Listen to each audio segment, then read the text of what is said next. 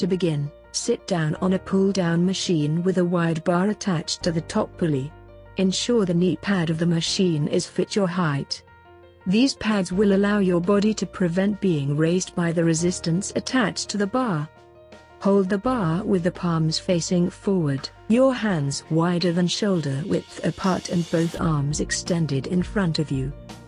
Remember that for a medium grip, your hands should be equal to your shoulder width apart from each other, and for a close grip smaller than your shoulder width.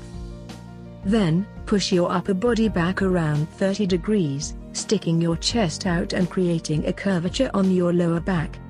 This will be your starting position. Breathe out and return the weights back until it's near touching your upper chest. Remember that the upper body should remain immobile and focus on squeezing the back muscles when you reach the full contracted position, therefore you should prevent to use your forearms to pull down the bar. Keep the contraction for a second. Then slowly breathe in and raise the bar back to the starting position while the arms are completely extended and the lats are stretched. Repeat this for a number of recommended repetitions.